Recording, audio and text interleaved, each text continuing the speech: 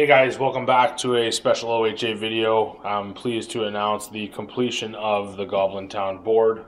As you can see, I've laid out some miniatures just to give you a sense of scale and size.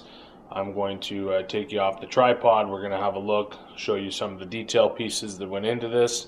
There are two pieces missing that will be put on at Hotlead. You'll have to come there to see them, but other than that, the board is in its final state. I'm quite pleased with how it came out. It was a lot of work, a lot of fun to build. There's some pretty cool features that I'm excited to show you guys and just give you an idea of the overall layout and some of the possibilities of gameplay that will occur on the board.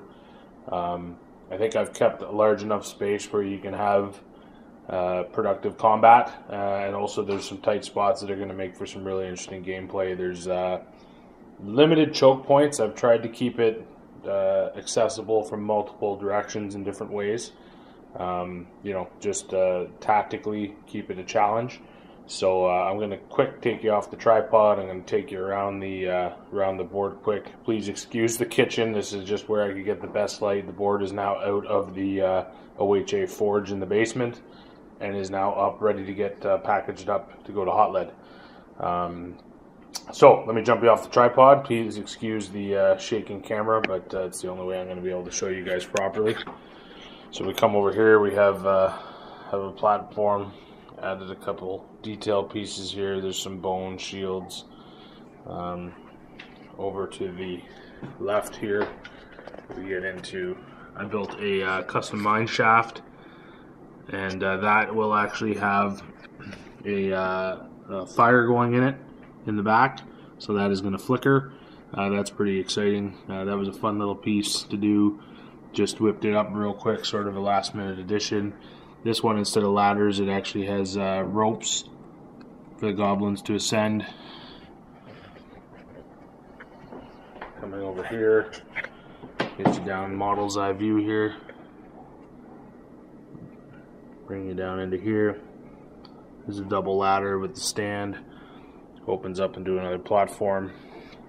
Drops into another ladder. Breaks off into the main section. This one here is pretty fun. It's a high point that leads up to the main sort of platform. Here's one of the details there. A little skeleton hanging. Trophy for the Goblin King. Again, we have more ropes ascending from the top platform, dropping down to this platform, and come up, take a look at the main platform here. Picked out all the details. Those GW pieces are so nice. A lot of fun to paint. This was a great project. I had a blast. Gives you a sense from a model's eye view of the table. And of course we have the Goblin King coming down. There's another access here with these ladders down into Goblin Town. And that's the model's eye view.